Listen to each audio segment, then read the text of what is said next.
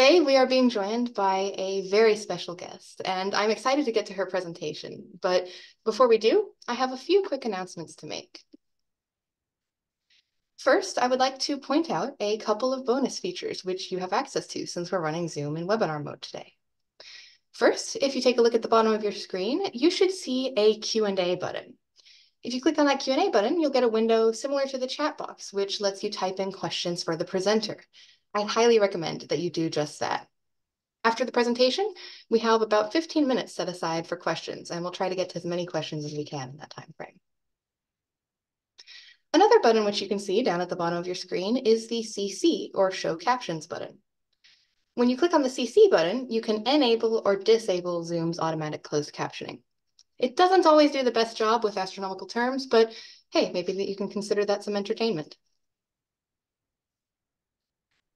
You may have noticed from these slides that our webinar series has gotten a little bit of a rebranding lately. We've been making some changes in the new year, and one additional change is that we have some unique opportunities available for individual webinar sponsorships, which could be a great way to shine the spotlight on your astronomy-related business or project. If you're curious about our opportunities to sponsor a webinar, please send an email to aavso@aavso.org, and we'll be happy to chat. Today's webinar has been very generously supported by Boyce Astro, and we would like to take a moment to thank and acknowledge them for their sponsorship. The Boyce Research Initiative and Education Foundation provides online astronomy education, observatory resources, and research experiences to students, student teams, and schools in order to learn how to perform observations, conduct research, and publish their results in scientific journals, such as the Journal of the AAVSO. Please check out their webpage to learn more about their work. You can see their link on the screen right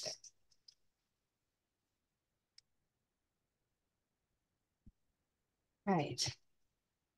Now, today we are fortunate to be joined by a very special guest whose research covers stellar astrophysics, including stellar structure, stellar evolution, and variable stars.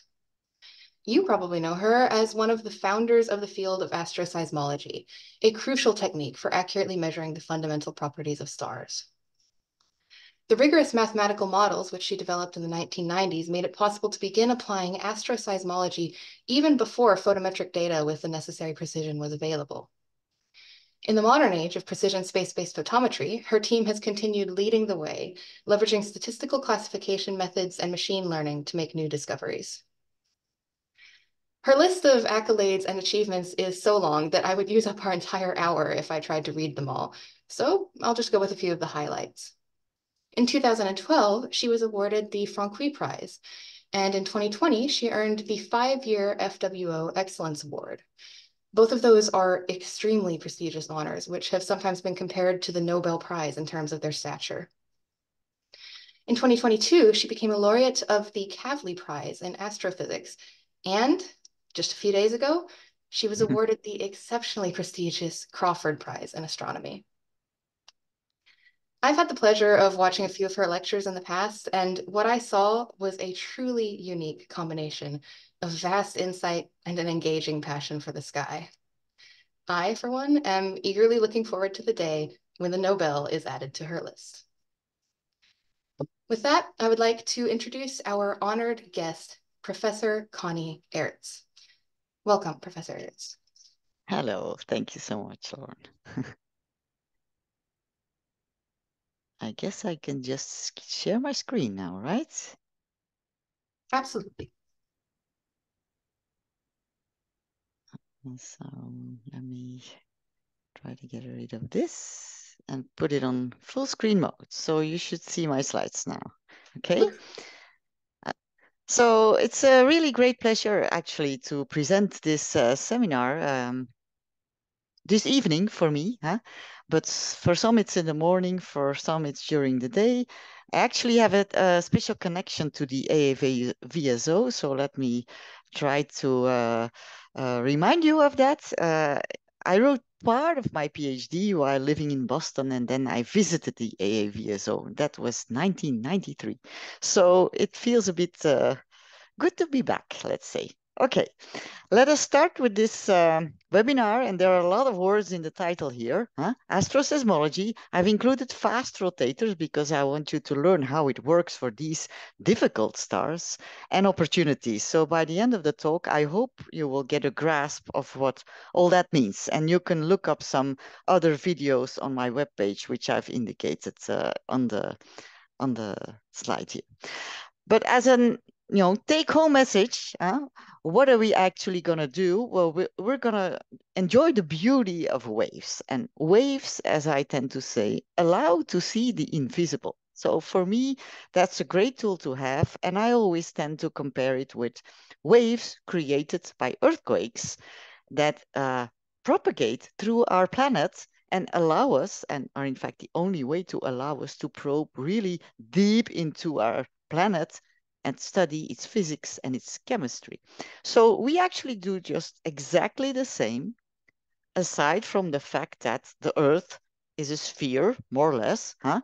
It has rocky material and water, while stars are gaseous spheres. But still, earthquakes sort of make the Earth deviate from a sphere. Starquakes, or stellar oscillations, sort of make the stars deviate from their spherical equilibrium, right? So in terms of mathematical descriptions, the two are quite the same. And it's fair to say that geophysicists have actually taught us a lot. So we are grateful to them. Now, you may wonder, in the image, there is a detection of a seismic signal of our planet, and it's a pen that feels the consequences of the up and down motion. Of course, we can't fly to the stars and put our seismographs there. We do that in a bit more indirect way. But what is actually amazing is that we can detect waves that are happening inside the stars by looking at the brightness variations caused because the surface of the star, of the gas, the hot gas, is moving up and down. And here you see the analogy in a graph. So in the top figure, you see a star observed by the NASA Kepler satellite that has quite strong stellar oscillations, or starquakes, as they tend to be used. And by analyzing this blue detected light curve, as we call it, we can really dive deep into this star's chemical composition, internal rotation, internal magnetism for some stars. And that's really amazing because actually you would not expect that we can peer inside the star. So what you see here is actually a 15-day, more or less, light curve with a brightness variation plotted as a function of time. Now, this brightness variation is expressed here in parts per thousand. So 1 in 1,000.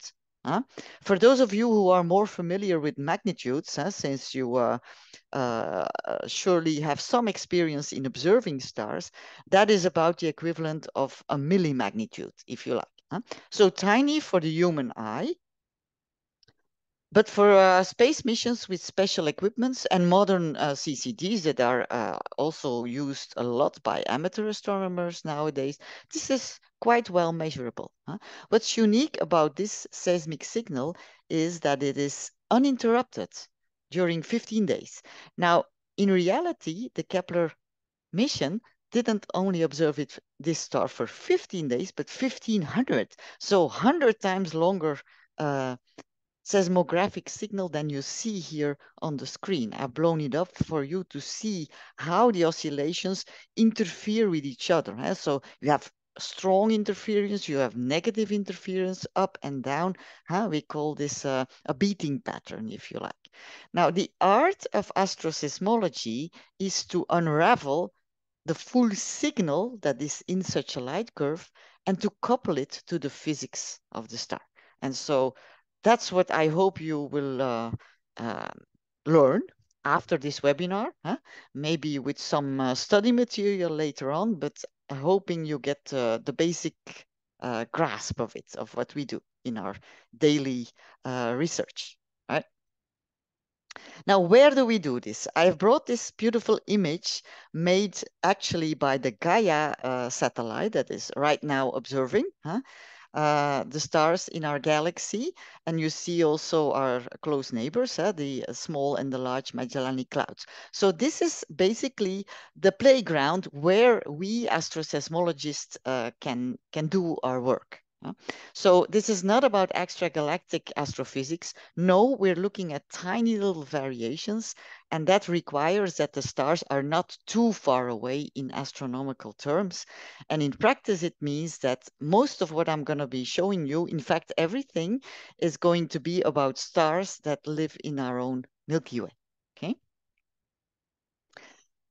Another representation of the playground, a very different one, a schematic one, is shown on this slide. So for the moment, we have detected oscillations, stellar oscillations, for a mass range of stars that ranges from 0.7 times the mass of the Sun, symbolically represented by this brownish star on the left here, up to about 25 solar mass stars, which are actually blue giant stars. And so the image represents the Sun in the middle. It's not really to scale. And what's important here is we want to use seismic information for all sorts of topics in galactic astrophysics.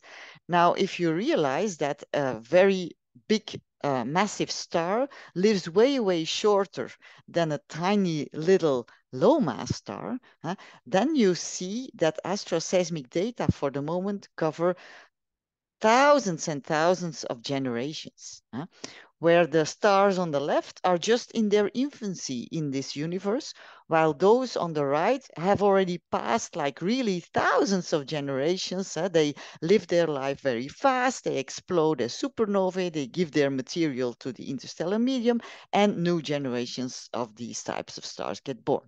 So in terms of enriching the galaxy, the stars on the right, the massive stars, are much more powerful. Yeah, in terms of having the pristine material from shortly after the Big Bang, the stars on the left are the more interesting ones. They are metal poor, but they have yet a very long time before they die and give their material back to the galaxy. So we're covering timescales in terms of stellar evolution from millions to billions of years. And what's also important is that we're covering stars that hardly rotate, very slowly, and when a star doesn't rotate all that much, it's very spherical to a high degree of precision, while we also cover stars nowadays, only since a few last years, and hence my title, that rotate very fast, close to their what we call critical rotation. What is a critical rotation? It means that the star rotates so fast that the centrifugal force is so fierce that it almost overcomes gravity.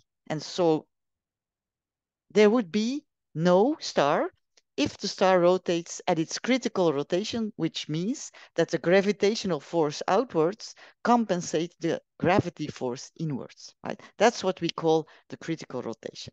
And so nowadays we can actually do astroseismic measurements also for very fast rotating stars. I'll come back to that later, okay? Now, what are star quakes or non-radial oscillations is actually the more valid scientific term. Here I'm showing you, without bothering you with too many mathematical formulae, animations. These are not real stars, these are animations of 6 stellar oscillations.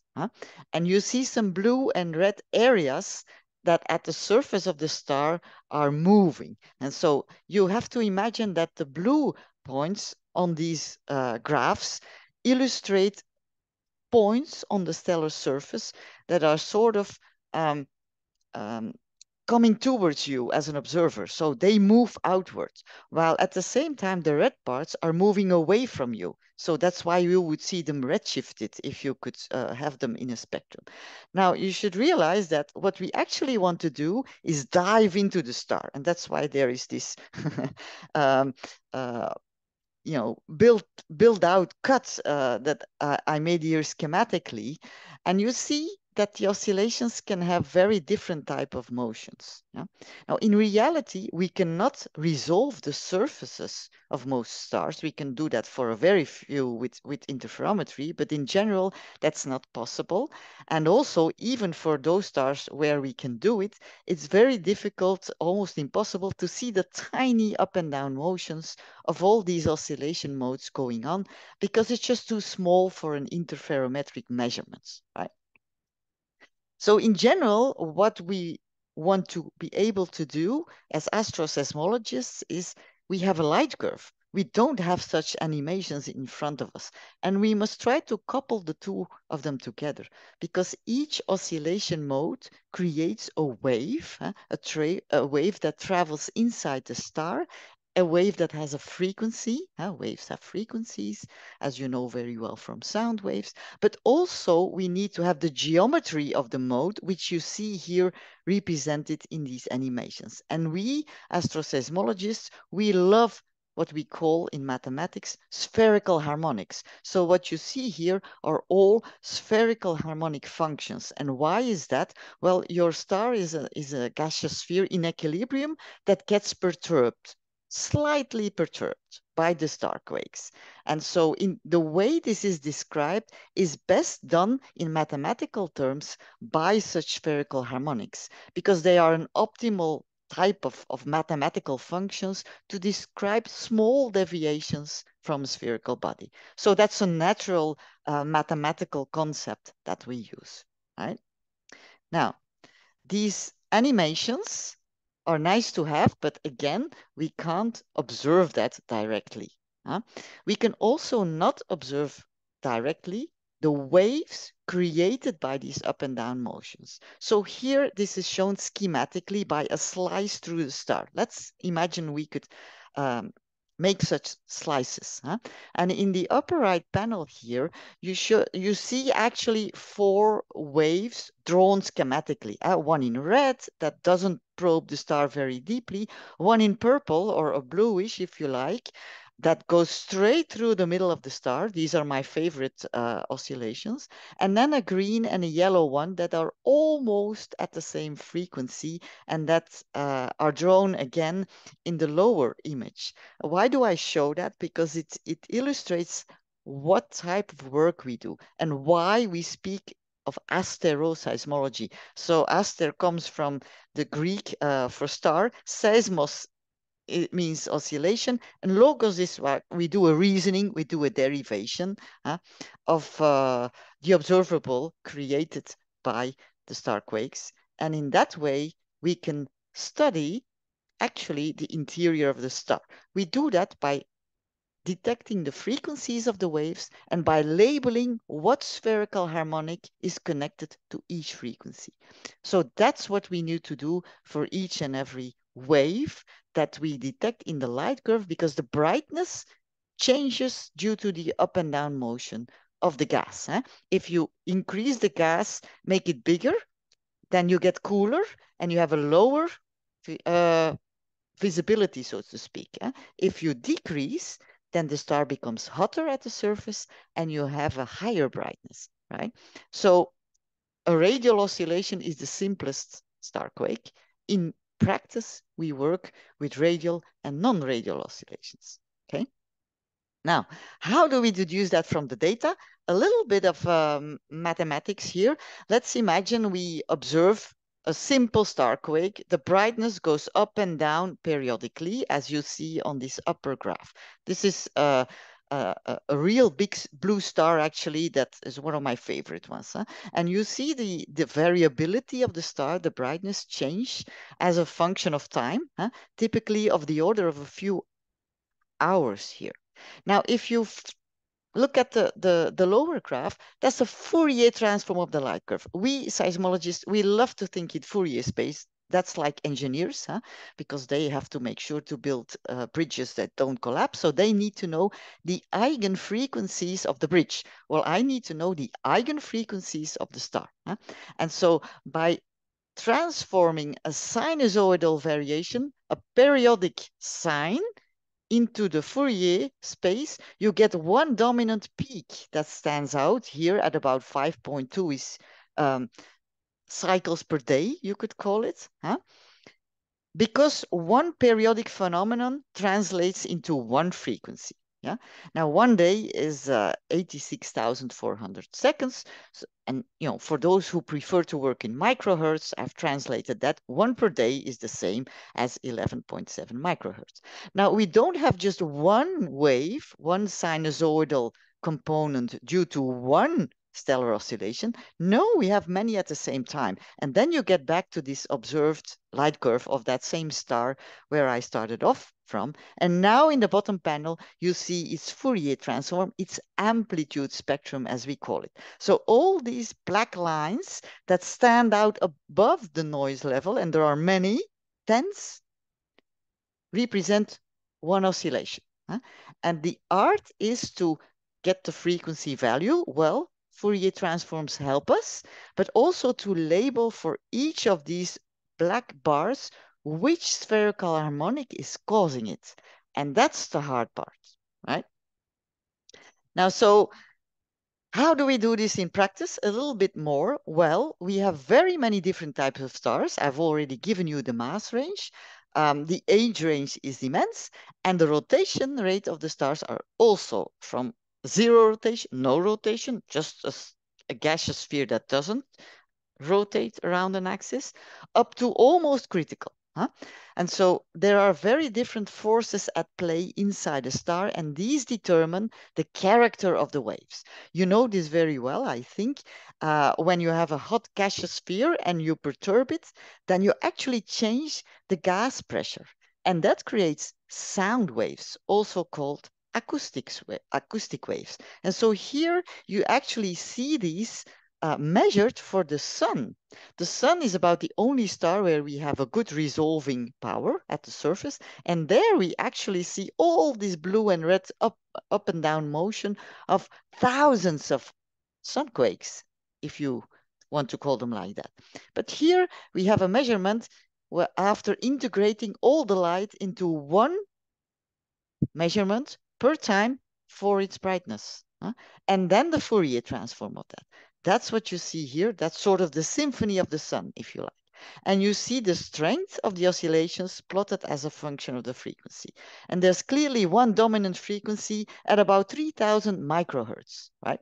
Now, if you're more a person who likes to think in the time domain instead of in the Fourier domain, 3000 microhertz, if you invert that 1 over 3000 microhertz, you get about 5 minutes. Yeah. So the sun is sun quakes move its surface up and down with periodicities around about a few minutes. Yeah? Now the sun for me is just a simple tiny star that has a slow rotation. It's almost spherical. Huh? But that's not the case for other stars. So in other stars, there are also other forces that may become dominant. And so I've listed 4 more forces here. There's the buoyancy force connected to gravity that pulls the star together, and that creates gravity waves. Yeah?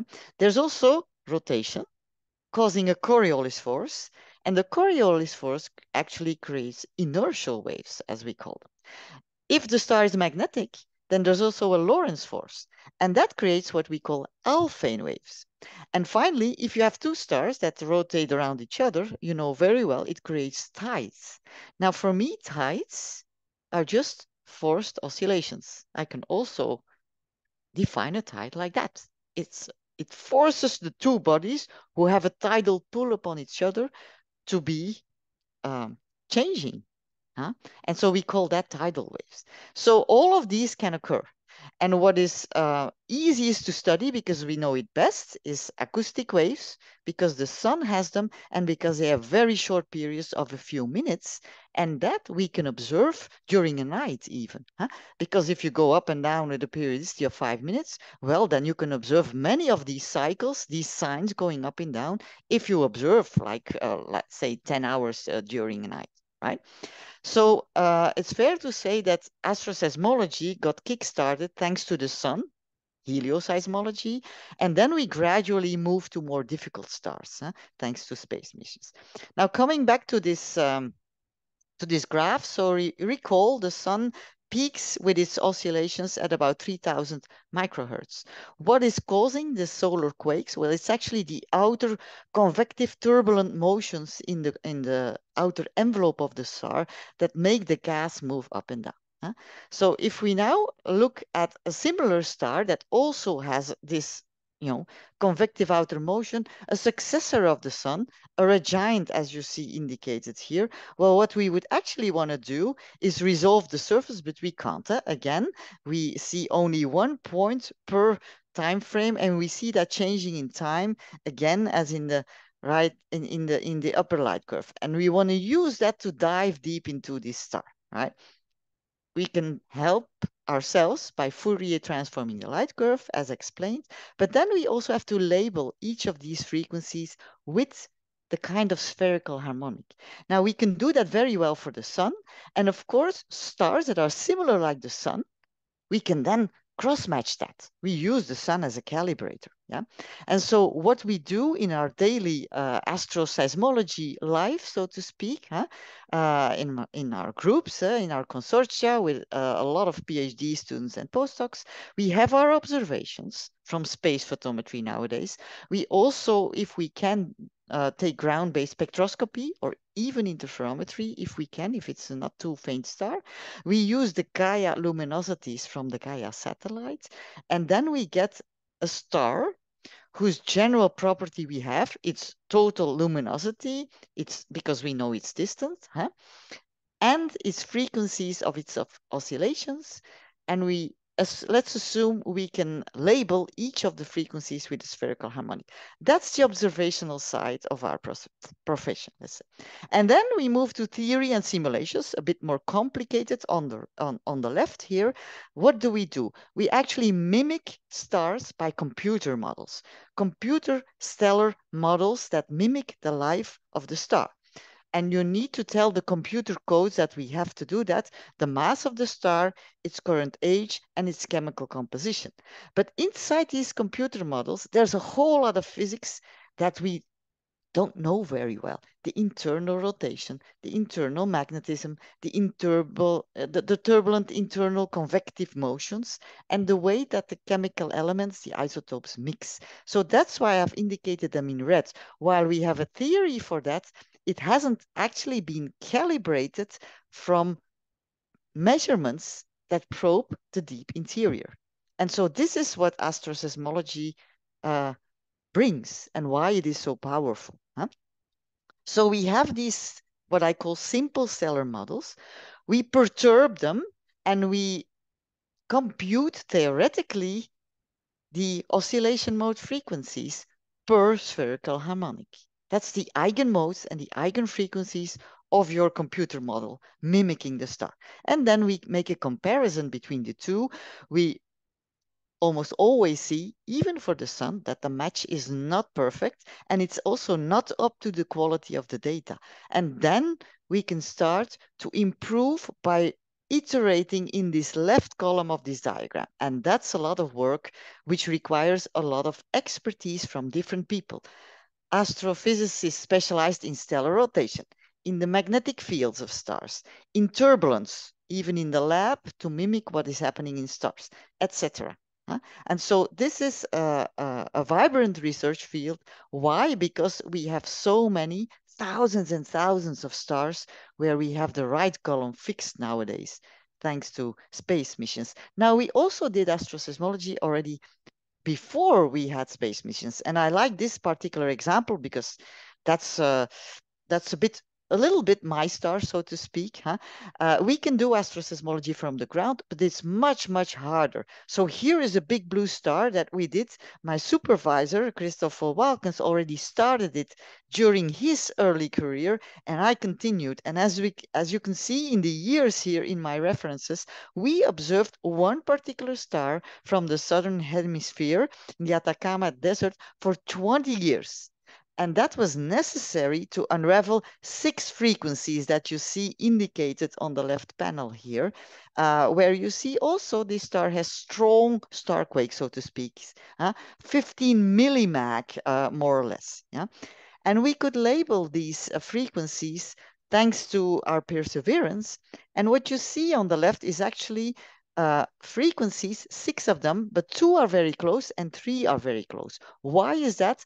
Because this star is rotating quite slowly, but it's rotating. And as you will know from sound waves in a concert hall, if the musician would rotate on the podium, it would be horrible. Why? Because the acoustic waves that you hear as an audience would get shifted as the musician with the musical instrument, yeah, moves with respect to you. That's also what you can hear with an ambulance, right? It sounds differently, the sirens, when it comes to you than when it moves away.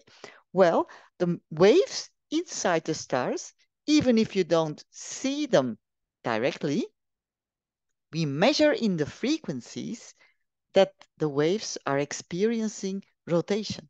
And this was actually the first star, aside from the sun, where we could measure the rotation deep inside the star and also at the surface. We can do it at the surface by measuring like spots or Doppler motion in a spectrum.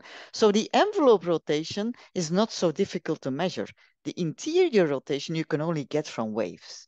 And so for this star, we found that its core rotates 4 times faster than its surface. And this was a differential rotation measurement, the first one, aside from the sun. Okay. Nowadays, we work not with one star that you have to observe for 20 years. And why did it take 20 years? Because the daily rhythm is interrupted and intervenes, of course, when you have Earth observations. Now we work with beautiful space photometry from Kepler that you see indicated here on the left. It worked for 4 years, watched 200,000 stars, stared at it in the northern hemisphere. Then the gyroscopes broke down, but it still worked in the ecliptic, but only for a shorter amount of time. And now we have beautiful tests, a very different mission because it does observations in sectors. It's an all sky measurement, but only 27 days for most stars, except for some where it can observe for 1 year and then it turns to the northern hemisphere, then back to the southern hemisphere. So we have gap data. There are millions of light curves, and please help us analyze them. Amateurs can do this very well as well. It requires you to compute Fourier transforms. Why am I telling that? Well, we're in the big data era, and there are still a lot of beautiful stars with stellar oscillations to discover in these millions of data. We use machine learning techniques and artificial intelligence nowadays to have all these variability categories. I don't need you to understand this full slide, just so that you realize, oh, there are millions of light curves now, and I want to have the best stars to do my seismology. But I have to find ways to find the best stars, and this is not so trivial. Yeah? So helping eyes are very welcome. Yeah? Now, this is a star pretty similar to the sun. This star actually is supposed to be a copy of the sun. If you look at its spectral type in spectroscopy, where the measurement of the surface is brought into spectral information, this is an exact copy of the sun. But if you look at its starquakes, where you see the Fourier transform here, the full region in the upper panel, you see that this star has beautiful oscillations, just like the sun, very similar to what I showed before, but the maximum now peaks at about, well, let's say 2,150 microhertz, more or less. Well, that's a lower frequency than the sun, because the sun peaked at 3,000 microhertz. These are sound waves created by turbulent envelope in both this star and in the sun. It's a lower frequency. It means it's a longer period that the waves experience. If the waves take longer to travel through the star, it means it's a bigger star. So what does this measurement tell you? A simple Fourier transform of the light curve immediately tells me how big this star is, because I can compare it with the size of the sun. So that's fantastic. And you see the pattern again, and we can label the spherical harmonic functions because we know their values for the sun. And typically we see what we call low degree spherical harmonics. So the numbers indicated aside these red lines here are 0 is for a radial oscillation, 1 is for a dipolar oscillation, so one nodal line at the surface. These were these white bands that I forgot to mention in the animations. 2 is a quadrupole mode, etc. We can even see 3.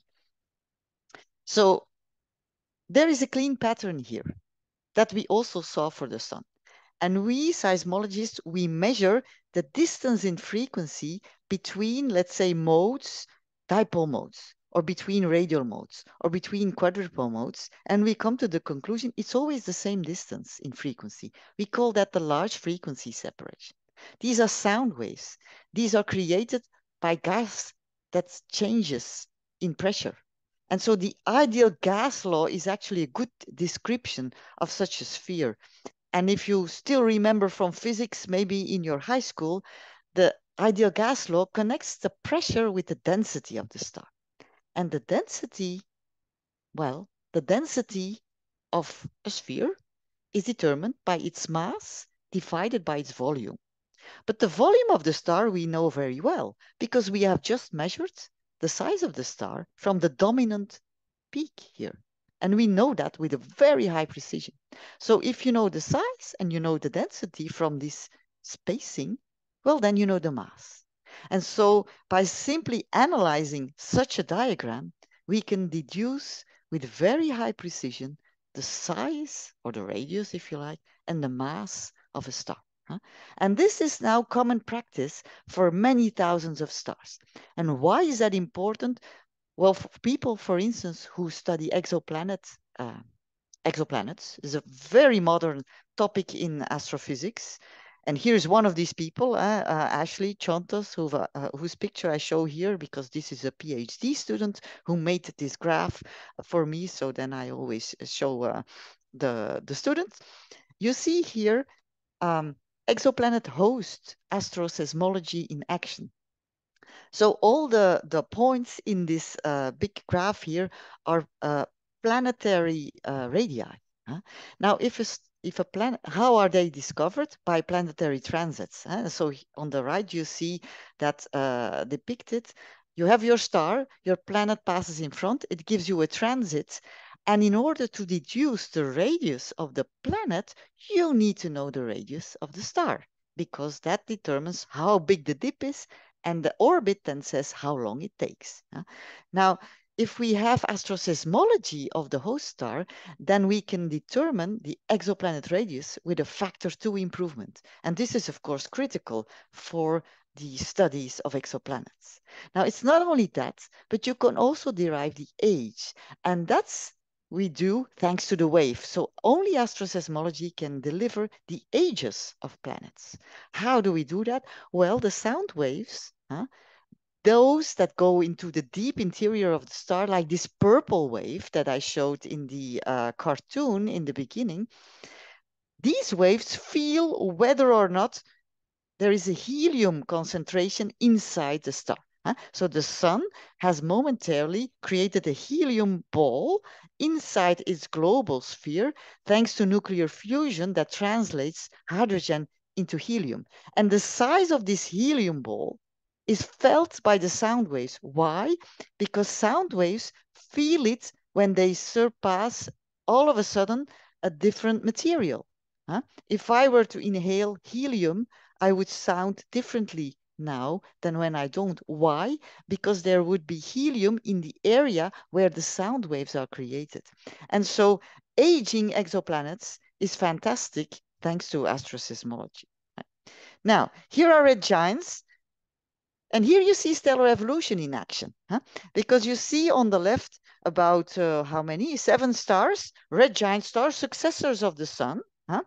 And you see that the maximum frequency, the frequency of maximum power, if you like, increases from the bottom right to the upper left. Now, these stars, they differ in ages by tens of thousands and hundred thousands of years. But we can see that they increase in size, by comparing these 7 stars with each other and put them in sort of an evolutionary movie. And then we scale the mass and the radius via the solar quakes, as I just explained. So in this way, we can age date all stars and size and weigh them um, by their acoustic oscillations, if they show them. And so we get nowadays precisions, as I've written down here, of 2, 4, and 20%. This is amazing. Huh? And then we can help and make the people happy who study the galaxy as archaeologists. Why? Well, because red giants are big. You can see them very well all across the galaxy. And so the Coral mission, that was a precursor CNES mission on the European side, and Kepler have actually probed red giants very far out in different regions of the galaxy. So if you have the mass, if you have the radius, if you have the age, what is still interesting for the astrometric studies, dynamical studies of the galaxy, if you know where it is. So you want to know its distance. And so Gaia gives us astrometric distances, but we can also get seismic distances, provided that we have the radius and the temperature of the star. Now, the temperature of the star you can get from spectroscopy or from asteroseismology. So when you combine that, you can compute the seismic luminosity of the star rather than using Gaia's version.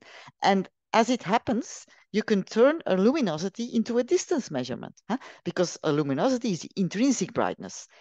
We measure the apparent brightness, and comparing the two allows you to compute a distance. So astroseismologists nowadays also compute seismic distances. And it's amazing, but they are very compatible with the Gaia distances to within a few percent. So this helps greatly galactic studies, archaeological studies of the galaxy, I would call it. Okay. Now let me move on to the fast rotators because I promised that, and I'm over half an hour, I see. So I'm gearing you up a little bit. Here is also a pattern. What I show here is again a gallery of beautiful Kepler light curves. Each panel has gray symbols. These are the data, the measurements of the variability, plotted as a function of time, and time is indicated on the upper axis. Like I'm plotting a bit more than 100 days. In reality, we have 1500 days, as said, and overplotted in red is the Fourier transform. So that's the unraveling of all these beautiful beating oscillation signals that you see in the light curve in red in Fourier space. And you see again a pattern, but now it's very different. While in the previous graph, let me go back to, you saw an increasing star. Now we're not measuring acoustic modes. We're measuring actually gravity modes. I know that because I am specialized in these stars. So here, the buoyancy force of Archimedes, as we called it in our classes, the buoyancy force is the dominant restoring force that decides the character of the waves. And you see we are at very low frequency. Look, 20 to 30 microhertz. The sun is at 3000. Here we are a factor 100 lower frequency. Or if you invert that, longer periods. So 100 times longer periods. This is very difficult to measure from the ground. We just can't do that. And so this is a new type of astroseismology that we could develop thanks to the NASA Kepler mission. And it's only like 5-ish years old. So we also don't have a sun to calibrate because the sun doesn't show these oscillation modes. So we don't have a calibrator, and it's much harder to deal with. You need to take into account the rotational forces, so the Coriolis force, actually also the centrifugal force, but we're not yet capable of doing it, gravity, and then develop a whole scheme, a whole new modeling scheme that I showed you before. So there where we cannot rely on the sun, this is much harder. But the stars are much more interesting from my perspective because these are hot massive stars and they are much more important in terms of chemical enrichment. So we actually want to know how they rotate in their interior, because if you rotate faster, and so the lower star here is a fast rotator, the upper star is a slow rotator. And to give you an idea, the upper star has a period of rotation about 180 days, let's say, the lower star only a few days. And if you rotate faster in your interior, because we're measuring actually the rotation in the deep interior of the star by the frequency shifts, well, if you rotate faster, then you mix your material way more efficient. And then you can live longer as a star. Why? Because the hydrogen fuel that sits outside the nuclear core of the star gets injected in the nuclear reactor, so to speak. And you have more fuel to burn. You have more hydrogen to transform into helium, so you can live longer as a star. So this is also critical to determine the ages of fast rotating stars. Now, I have assembled here the results that we got for these types of stars in this diagram, where you see the core rotation frequency on the x-axis and the gravity of the star on the y-axis. So you could see the gravity sort of evolution going from left to right. So all these stars that have like a gravity between 4.5 and 3.5, these are typically stars that are burning hydrogen into helium, main sequence stars, as we call them, or dwarfs, if you like. And the gray stars are gravito-inertial mode pulsators of spectral type F. So these cover masses from about 1.3 to 2 solar masses. The purple ones are more massive stars. So these are actually having masses from 3 to about 10 solar masses. Right? And you see there is a complete variety of internal rotation frequencies. So 0, very slow rotators, 30 microhertz, that is almost critical rotation for these stars. So they are really swinging around very fast. And then as stars grow older, they become bigger, because they turn to the red giant phase. Now, if you expand your star, then you slow down. That's conservation of angular momentum. So once stars are having a gravity in log space here to the left of to the right, to the smaller values, these stars are really slowed down, but they are differently slowed down than theory predicted before we had gravito-inertial mode asteroseismology. So this chart is actually one that we still use daily because our theory still cannot explain this for the moment. I've indicated one blue star there because it's, again, one of my favorite ones. Why? Because we are now, thanks to tests, adding more and more stars, star by star. It's really challenging, and that is a latest measurement of a star that will later explode as a supernova. And so one of our quests, particularly in the Leuven team, is to upgrade this diagram, keep adding stars. And like 10 years ago, this diagram was empty. There were no stars. And that's, of course, what asteroseismology brings to stellar evolution and to studies of the galaxies. And I guess that's one of the reasons why we get prizes, because there is no other way than asteroseismology to get to this information, right? Now we can even do something more for like 1,800 stars in the previous graph compared to 0 about 10 years ago.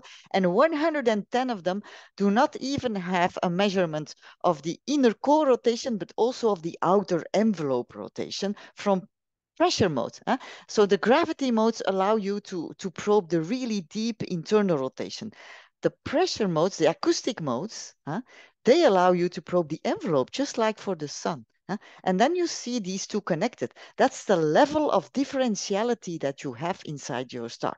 And the bigger this level of differentiality, so the longer these dashed lines, the more material you mix. And what came as a total surprise to us that no theory predicted was that these gray stars, these young stars that are currently still burning hydrogen in their core, they're almost rigidly rotating, while if their core shrinks and their outer layers expand, they should be differentially rotating.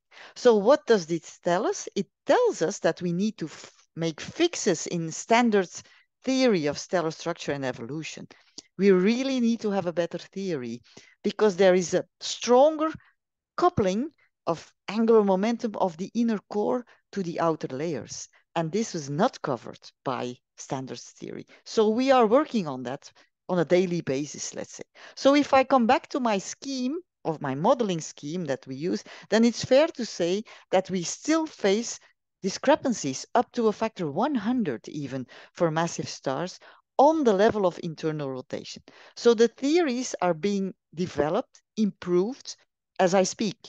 Some only work with the rotation theory, taking into account the Coriolis force. Others also include internal magnetic fields, because we also have the first measurements of direct internal magnetic field measurements since last year, actually, in red giants, and we're now discovering them also in dwarf stars that are still young in their evolution. So in brief, the magnetic field also gives a frequency shift, but it's in a different nature than the rotational shifts. And so we start to learn to unravel. Now, let me move on to my final few minutes to I haven't discussed tidal forces, tides in closed binaries. So here's a graph of the level of multiplicity as a function of stellar mass. And the stellar mass is logarithmic here. It's just a schematic drawing. And you see this red line indicating that if you're above 10 solar masses at birth, you're almost sure to have a companion. That's basically what this graph says. And so the two cartoons illustrate that massive stars have a companion, a close companion. And if you have a close companion, then you have tidal forces, whether you like it or not. And tidal forces create oscillations that are tidally driven. And you see that here on the right in a cartoon. It's an, you could call it artist impression, but on the left you see three stars that actually reveal beautiful forced oscillations. So what you see here is an orbital phase as the stars revolve around each other. They sort of eclipse each other, or they are deformed. And you see that highlighted in the orbital phase diagram of the light curve that has been observed by the Kepler mission. And on top of the red curve you would have if the stars would not have oscillations. It would be a smooth, geometrical, deformed light curve. But on top of that, while they rotate around each other, the stars, one of them or two, have oscillations. And these oscillations can be of a very different nature. They can be due to the tides, because tidal forces are extra forces that you don't have in a single star. Or it can be that your star has its natural eigenfrequencies that it would have as a single star, but since there is somebody pulling, these natural free oscillations, as we call them, are tidally perturbed, as I've indicated. And for some exotic cases, you even have stars, like in the next graph in the cartoon, whose axis of the oscillation is tidally tilted because the companion is pulling so dramatically. And so this is a beautiful example from a paper by Zhao Guo, who's actually sort of leading this research topic, I would say, from his early PhD onwards. So you see really a number of ups and downs superposed per orbit. You see that? 26 times you go up and down. Because tidally forced oscillations in an eccentric orbit are dynamical tides, right? And they occur at exact multiples of the orbital frequency. Now, where do you get a resonance between oscillations and tides? Well, in the periodicities of days. And that's exactly where G modes are, as you have hopefully understood from my gravito-inertial modes. So we are currently trying to upgrade asteroseismology to tidal asteroseismology. It's very difficult. It's not easy. And then in order to round off, really, one thing that we must also admit is that stars are deformed by the centrifugal force. They are flattened. And there is no asteroseismology that can handle this. I am in the lucky circumstance, together with 3 other PIs, to have received a very big grant, a European grant, from the European Research Council to develop asteroseismology of flattened stars. We are only starting our project, and what we have to do is get rid of our spherical symmetry assumption, but all the computer models of stars assume spherical symmetry. So it sounds easy to move from a sphere to a spheroid that is flattened, but I can tell you that both mathematically and physically, it is really, really hard. And so we're going to try to design new computer models in higher spatial dimensions. And with that, I'm also showing you a picture. I'm very proud of this picture of the PLATO mission, which is actually a mission of the European Space Agency to hunt for planets around stars. Why do we need another one? We want to dedicatedly build this mission to hunt for copies of the Earth around copies of the Sun. So long-term orbits. There where TESS is specialized in short-term orbits, and Kepler was specialized in quite long orbits, but the stars were very far away. Plato is 26 telescopes on one platform, and you see here it's real. You see me in the clean room at ESA in Noordwijk in the Netherlands, where the mission is being literally built and calibrated. And that will give us, in analogy, so to speak, to big grants that are given for better theory and computer models, better data of closer stars dear to us to improve asteroseismology for the whole mass range that we are covering. So let me end by putting up my fountain of opportunities, as I call it, for asteroseismology. Whether you work in exoplanets or in gravitational waves that are close binaries, whether you do galactic archaeology, whether you do star clusters, asteroseismology is here to help these studies. And with that, I'm going to close this seminar. Thank you for listening. Fantastic. Thank you so much, Professor Aerts. Wow. All right, so we do have several questions which have come in already. I think I will begin by reading out this question from Timothy Weaver, who's curious about the effects of low atmospheric density on seismology, specifically like with red giants. You know, in general, how does density affect these waves? Yeah, so for giants, you're right. They are very expanded. So it's far less dense material in the envelope than in the deep interior. And so this is captured by the sound waves, actually, by the pressure mode, as we call them. And so by analyzing the frequencies of models that have a bit less dense and stricter dense envelopes, different computer models, we see in the theoretical predictions which is right. So this is how we tune the very outer layers of fluffy stars, as you could, inflated stars, you could call them. So that's quite well captured, provided that we can detect the oscillations. All of what I said today can only be applied if we can measure the waves, frequencies, and if we can label them with the appropriate spherical harmonic. Okay? Thank you. Related to that, we did have a question come in from a user on Facebook who's curious about, you know, detecting these waves since the variations are just so minute. If basically all stellar bodies have such oscillations, then how do we photometrically get these data points? You know, traditionally we use comparison stars, but what if the comparison star also has oscillations? Yes, that's a very good question. So that is thanks to detectors on board Kepler and TESS and CoRoT and in the future Plato. So these detectors actually do a relative measurement. It's true that we don't have an absolute flux calibration, but we don't need it because we just see the variations, and these go as parts per million. The CCD detectors that are on board of these missions really can measure at a level of 1 in a million. This is fantastic. And that's the reason why we can't do astroseismology from the ground when the excursion of the visibility of the star changes by less than a millimag, because the millimagnitude is sort of the limit that we can reach on ground, not because the detectors are not good, but because we have an Earth atmosphere surrounding us. And even in Chile, in the Atacama, or in the Antarctic, where the conditions are optimal, we still have an Earth atmosphere, and the light has to pass through it.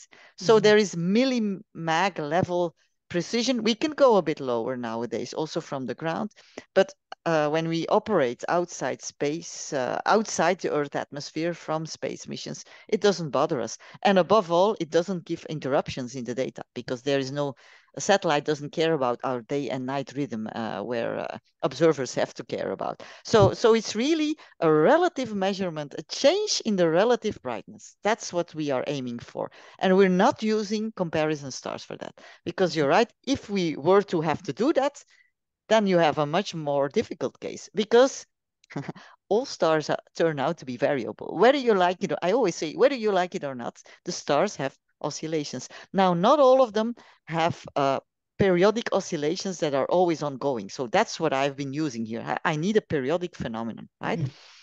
Some stars, some objects, all objects vibrate. Let me put it like that. But several stars also have vibrations, but they're damped. They don't sustain. And that we can filter away because the Fourier transform will tell us what is damped out and what is periodic. Huh? Okay, makes sense. Thank you. And while we're on the topic of astroseismic observations, John Fisher was curious about, when satellites are making these observations, do they generally use filters? And would there be any benefit to using perhaps like a narrowband filter focused on a single spectral line? Would that help increase contrast? Yes, that's a very, very good question. So for now, the Coral mission, the Kepler mission, the TESS mission, they all have a broadband white light filter, a bit like our eye, so to speak, bit broader to the, bit redder, let's say. That's because they're actually built to detect exoplanets via transits, and you need to be in the optical near infrared to do that optimally. So actually, the Starquake data are just a spin-off, but a very successful spin-off. Huh? I always say that they can have their planet detections as long as I have my Starquakes. Yeah. Now, Plato will be the first mission with high precision, high cadence photometry capability in two photometric bands. And the reason is clear that we will have more information in that sense. And it will help in particular to identify the modes, the labeling of these spherical harmonics. That's a technical detail I will not go into. But if you have two different filters, then this becomes easier because of limb darkening. All these stars also have darkened limbs, and the interaction of these spherical harmonic nodal lines with the limb darkening tells us where the nodal lines are. So, I mean, you have to take my word for it that we can compute mathematical formula that help us. So, on the one hand, we gain information. On the other hand, if you have a more narrow filter, then you lose photons. And so the signal to noise level is much harder to get. Reaching parts per million, if you have a narrow filter or a very broad one, yeah, that makes a difference. So it's a trade-off. We're not doing very narrow filters in Plato. We're actually doing a broad filter that we cut in two for two of the telescopes. And all other 24 telescopes have the broad filter. So that's the best combination of having the good signal to noise from the 24 telescopes, but colored information from the two telescopes that also serve for the attitude control of the satellite. But so TESS and Kepler didn't have that. They had just one single band photometry. Ground-based photometry, of course, is done in multicolors. And so in principle, that's more powerful. But again, you only can reach millimagnitude precision rather than micromagnitude. Huh? Very interesting. Thank you. And just as a quick follow-on question to that, we did have a attendee ask if possibly a narrowband filter, like out in the near infrared, would help with improving contrast for the specific case of observing from the ground. If you have any thoughts on that. Yeah, so in general, on ground, it's much easier for us to have all sorts of filters, placed in front of the detector, and then you can tune towards more infrared signature versus more blue signature. Now, in general, a star is very much like a black body into a zeroth order, very rough approximation. We call it a black body radiator, and so depending on the star's temperature at the surface, it has a strong flux either in the blue if it's very hot or in more to the red, if it is very cool. So depending on whether you want to do astroseismology of very cool stars or very hot stars, well, your filter is better chosen optimally according to the Planck radiation of your star, so to speak. Mhm. Right. So we can experiment with that in ground-based astroseismology, but this is hard to, I mean, you can't Yeah. build an infinite number of space missions, each with their own different filter. That's horribly expensive. So that's why we're starting with 2 for Plato, which is, I think, a good start. Sounds like it. Okay, thank you. Moving on now from the topic of filters towards the topic of modeling. So Andre Kovacs asked if it would be possible or useful to employ MESA models in the study of Oh yes, of astrobiology. course. I'm doing daily MESA modeling. Yes. Great, So cool. let me go back to this here, huh? To this scheme, right? So everything on the right, when I said numerical stellar models, that can be done with computer codes like MESA. So MESA is a stellar evolution code that produces numerical stellar models in equilibrium. Yeah. Now, some people use MESA, other people use other codes like you have a Geneva code, you have a Grenoble code, you have lots of codes, you have Italian code, whatever. There's a whole bunch of them. The nice thing about MESA is that it's publicly available for everybody, and it is quite user-friendly to use. So that is very important for the upper box here on the left, numerical stellar models. Then we have these models in equilibrium, and then we must couple the output of MESA or of any other stellar evolution model. This equilibrium model, we must perturb it. And so for that, we have built pulsation codes.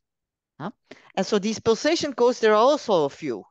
There is a gyro pulsation code that is automatically coupled to MESA in the sense that output of MESA is input for gyro, which was written by Rich Townsend, a beautiful software developer and expert in theory of pulsations, who is actually visiting us on sabbatical now in Leuven here.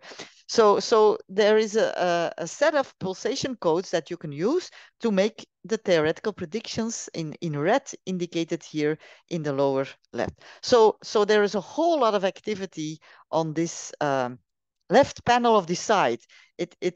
It looks simple, but there are many people working in this area and improving the improvements that I was talking about that we need to include better forces like the Coriolis force and the Lorentz force. We need them both at the level of the upper box, the MESA models, the numerical stellar models, but also in the stellar pulsation box. Because if there is an additional force, or the tidal force, for instance, yeah, our numerical pulsation codes also need to be upgraded. And so this is heavy computing, heavy testing, validation, go back to the right panel where the observations guide us and running around the circle through this whole modeling scheme. So that's actually our daily work, so to speak, where we have people specialized in the right-hand side, in the left-hand side, and in each of the boxes even of the left and the right-hand side. So you really need to intertwine, and that's why it's so nice for me, like computer engineering, um, time series analysis is mathematicians. We need better physics. We need good chemical isotope computations. So it's one mixed bag of what we call integrated STEM. For me, astroseismology is a prototypical example of a integrated STEM project because we need the space missions, and there's the technology as as the fifth component, actually, right? Mhm. So very good question. It's very interesting to hear about. Thank you.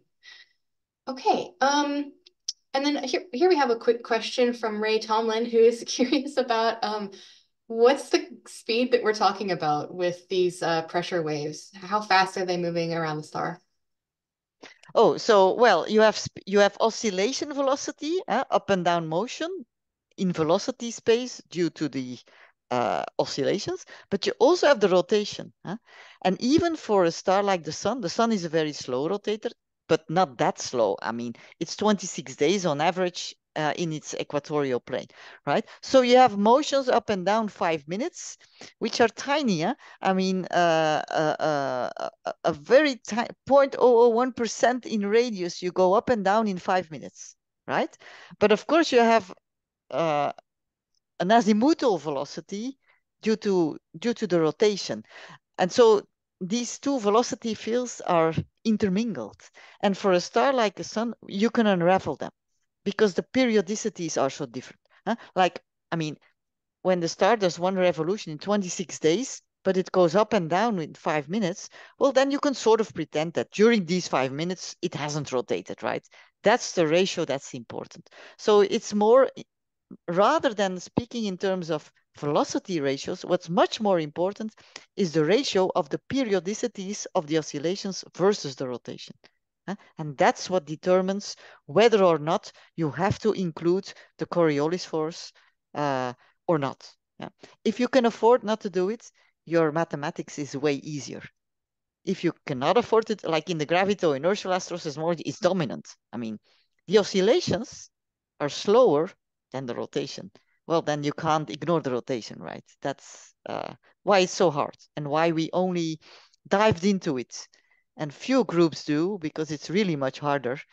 But now the data are there and motivates us to invest in long-term developments of better methodology. Before we had the space data, people were not really, how should I say, motivated to spend years of their career to develop a new framework that works, including the Coriolis force, right? Mm-hmm. Okay.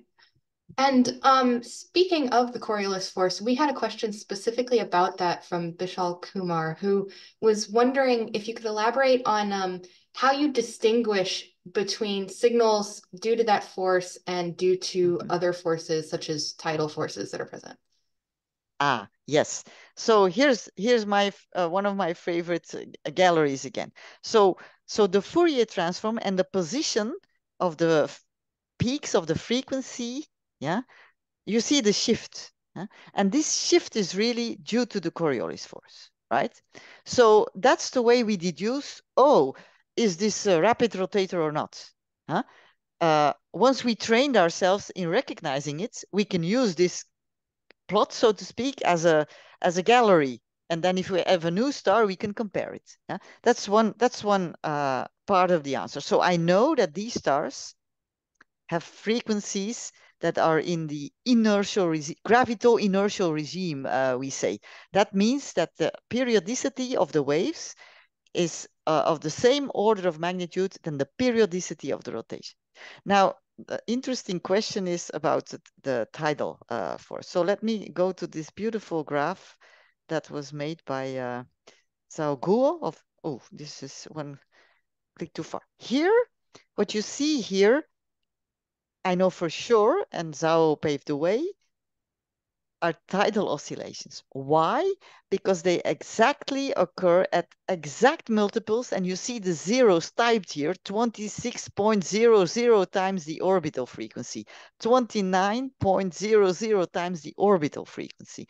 Yeah, so we deduce the orbital frequency either from an eclipsing binary where we can see it in the photometry, that's the same as a planetary transit, or from spectroscopy where we have a radio velocity measurement while the stars revolve around each other. So determining orbital frequencies is fairly easy for us. It just takes patience, because orbits are typically of the order of days to months to even years and even longer. But as soon as you have the orbital period, then you can go and see in the Fourier transform where is a peak at a frequency that is an exact multiple. And if that occurs, then I know it's caused by the tidal force, right? Mm-hmm. If it is not at an exact multiple, then it will be an oscillation that could also be there if there would not be a tidal force. So if the stars were single.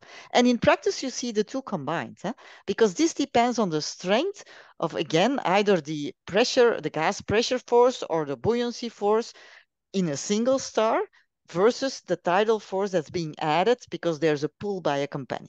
And of course, if the two stars have oscillations, then we would which is not the case here. In that sense, my cartoon is a bit misleading. Huh? Then we would also have multiples of the orbit in the two stars, but their frequencies that would be there anyway, if they would be single, would be in a different regime. Huh? So we can still unravel that, but it's not easy. Huh? And so this is a field in asteroseismology that I'm completely fascinated about and that I want to move into, but it's not easy. And I think it's fair to say that both on the theory side and on the observational side, we need more work and more brilliant minds to progress the field. But if I then go back to my very last slide, this is extremely important for people who do gravitational wave studies, another modern field of astrophysics, and who do close binary evolution, because there, of course, you cannot avoid the fact that there are strong tides. Huh?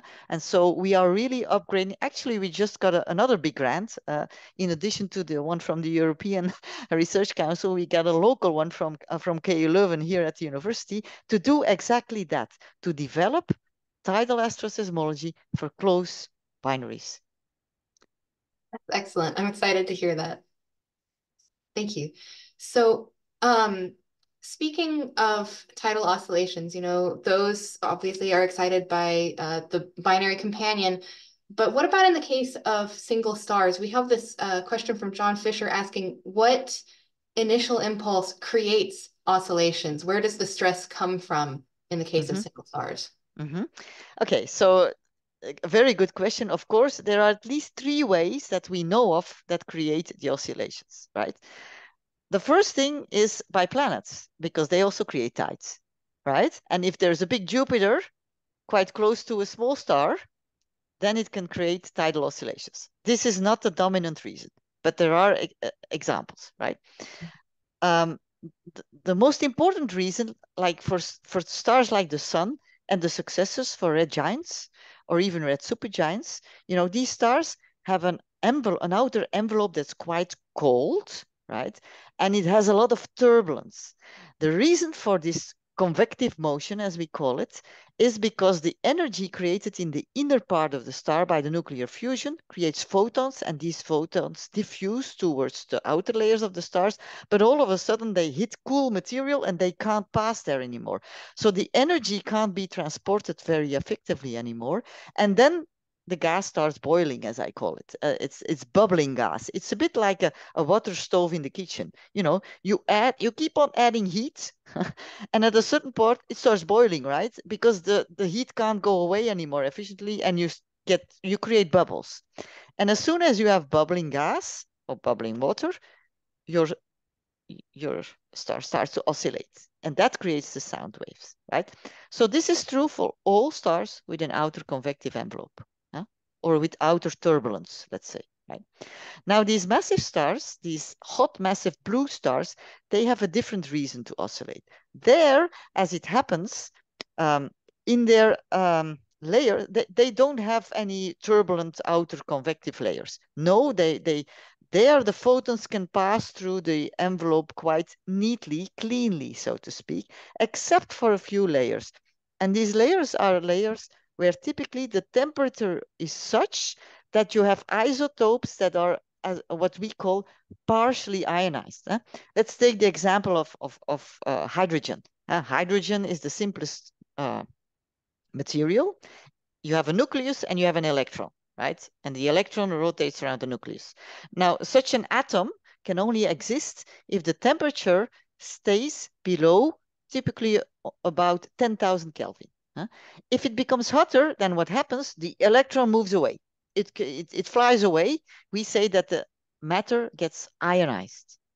Now imagine in these hot blue stars, there is somewhere a layer of 10,000 degrees.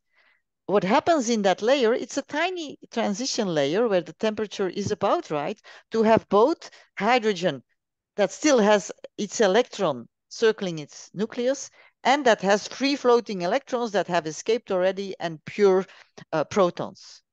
It's much harder for photons to pass through such a partially ionized layer. And there, the radiation energy, that is photons, is captured and turned into mechanical energy. It's a bit like a car. A car works thanks to a Carnot thermodynamical cycle. We call it the Carnot cycle, if you like. And so hot stars have these few layers that can translate the radiative energy into mechanical energy and make the star oscillate.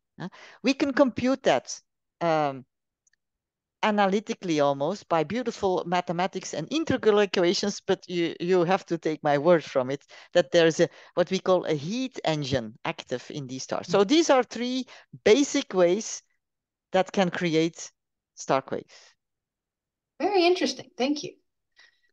Okay, I think we have enough time to take three more questions. The first of those comes from Matthias Kolb, who asks if accretion and decretion disks in extremely fast rotating stars, such as BE stars, can influence their asteroseismic modes. Yes, absolutely. Excellent question. A whole talk by itself. So this question is, a BE star is very rapidly rotating and is flattened, and they tend to have a disk, a disk around them where material flies away, so to speak. Why? Because the centrifugal force almost reaches the critical rate where I started off from in the beginning, and you only need a tiny little bit to fly away. And oscillations are actually proposed as one of the mechanisms to give that tiny little bit of speed that you would need. Mm-hmm. Now, if you have a centrifugal force active and if you have an outflow is again an additional force. It's it's um, uh, it's an additional force that we now do not yet have in our oscillation equations. Not because we don't find it important, but because it is so difficult. Why is it so difficult? If you have an outflow, then you don't have a static atmosphere of your star. So you need a dynamical atmosphere because there's constant motion, flyaway motion. And that has to be included in the oscillation equations. And then we have to even try to solve them. And that sounds easy, but it's not. So we have what we call wave energy leakage in these stars. For accretion, it's a bit the opposite. I could tell the same story, and that's why pre-main sequence asteroseismology is also still in its infancy. These are stars yet about to be formed, and they accrete material. So then you don't have a decretion disk, but an accreting disk, and above all, the star is spinning up when it accretes matter. So there again, you have infall, and that's again a force that we should take into account, and we have a hard time to do that. Why? Because we don't have a good theory of accretion. So yeah, much more work. It would need additional grants to these two phenomena to take them into account, but very interesting. Yeah, fascinating. Thank you. Okay, this next question here comes from Chuck Cinnamon, who is curious about if there could be an application of astroseismology alongside the other multi-messenger astronomy fields in terms of monitoring potential supernova progenitors in the Milky Way. He cites an ongoing project which has a list that they've recently created of Milky Way supernova candidates. Should those be studied in depth for astroseismic characteristics? Yes, of course. That's why, in one of the plumes in my fountain here has gravitational waves and binary evolution exactly for that reason. So for the moment, it's fair to say that the astroseismology is dominantly being developed for the biggest chunk in a star's life, and that is 90% of the star's life. It is burning hydrogen into helium. But during 90%, it rotates and it mixes. So that has the biggest impact. And that's why we're focusing there. Not only that for a reason, but it's easiest to observe stars in that evolutionary phase. It lasts millions to billions of years. While in the very end phases, like carbon burning just before supernova explosions happen, it takes about 1,000 years, and silicon burning 2 days. Well, we can't catch stars in that phase and study their quakes. That's a pity. And so we have to backtrack a bit to earlier evolutionary phases. So what we are trying to develop now is asteroseismology for stars in the core helium burning phase. That's still long enough to find them, but it's very difficult. That's at the stage where massive stars are blue supergiants. Huh? Now, if you do that in binaries, then of course you have the optimal progenitors of gravitational wave sources. So it's fair to state that we cannot do, of course, asteroseismology during the collapse of two black holes or neutron star black hole objects, but we can study the oscillations that such objects have in the pre-phases. And that's actually also being developed via compact objects that have white dwarfs, because we can do very well white dwarf seismology. And of course, if a white dwarf circles a more massive star that is yet evolving and dumping material on the white dwarf, then the white dwarf may hit the Chandrasekhar limit and explode as a supernova, and none of all these objects get disrupted, so it stays as a compact binary. And by the time the companion explodes, we can also have hit oscillatory signal. So it's certainly true that stripped stars, close companions, white dwarf seismology is happening. It's more difficult. These are small objects, and as you should know by now, hopefully, the smaller the object, the faster the waves. So this is at very high frequency. And there we hit the other limit of Kepler and TESS. If you have, I didn't mention it, if you have integrations of light that are smeared over several minutes to half an hour, and if your oscillations move up and down with 10 seconds, you won't be able to see it because you don't have the resolving power in time. So this is again why both Kepler and TESS had Kepler's fastest cadence was 1 minute, but 1 minute for white dwarf asteroseismology is pretty slow. Now TESS is doing 20 seconds for some stars, and that's fantastic for compact stars, but these tend to be faint, while TESS is made for bright stars. So it's a bit of a trade-off. Again, Plato will solve that because it will have 2.5 seconds in its filtered two telescopes and 50 seconds or 25 seconds for all its other stars. So it's way higher cadence, and it's a bigger machinery to treat gravitational wave progenitors, as I call them. That's very exciting. Thank you. Okay, we have one more question from the audience here, and this one comes from Sam Lee, and I think it's one that's probably echoed by a lot of people here. What contributions can we amateur data miners make to the studies that you are doing and other people in astroseismology are doing?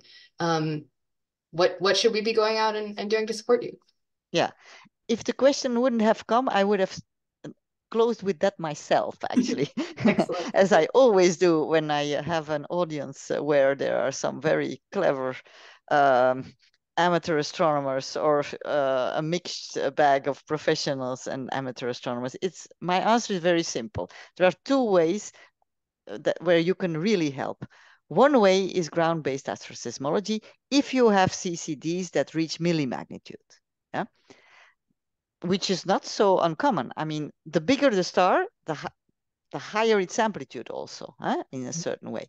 So millimagnitude astroseismology is still very variable. And where is it valuable? In the area where we have a hard time to get the appropriate data. And that is in the regime where we have very big stars, because they are slow pulsators. The sound waves take a long time to travel, right? And the amplitudes are bigger. So it may take years and years and years, like what I had to do for my PhD, that one star I showed.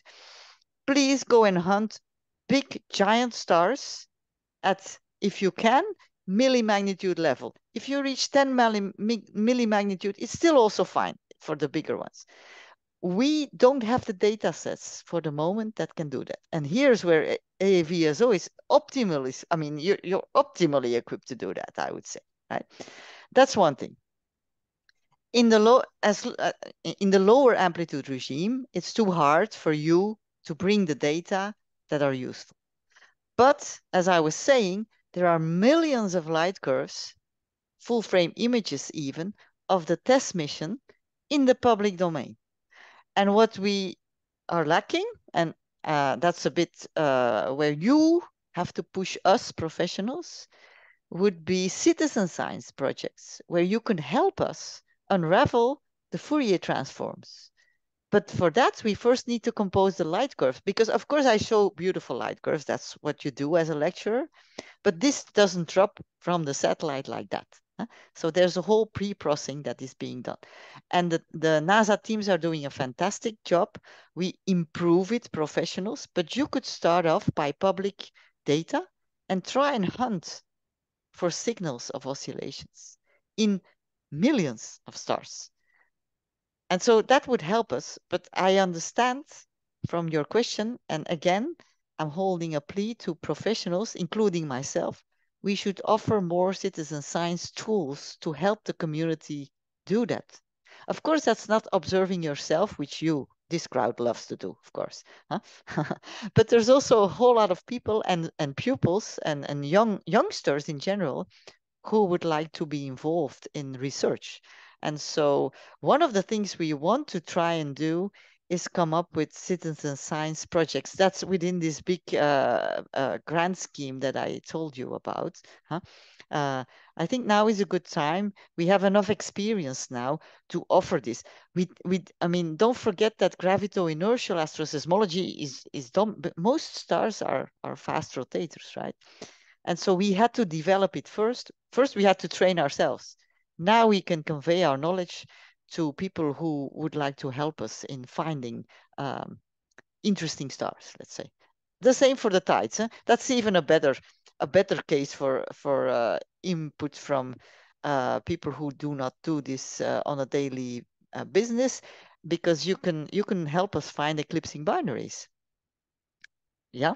And if we have eclipsing binaries, I'm sure they will oscillate one or two components. And so then we can dive deeper into suitable pulsating eclipsing binaries. For now, our catalogs of such objects where we could develop tidal asteroseismology is still too small. The catalogs are too small.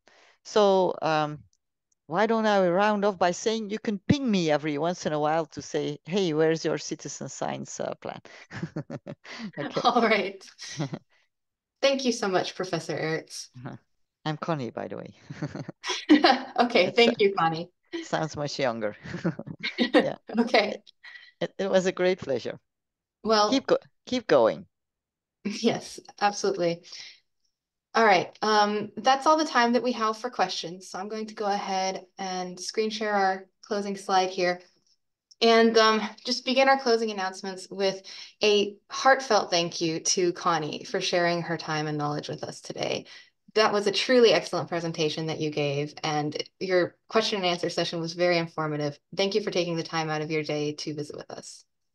It was a pleasure. Before we close, I would also like to thank again our sponsor, Boyce Astro.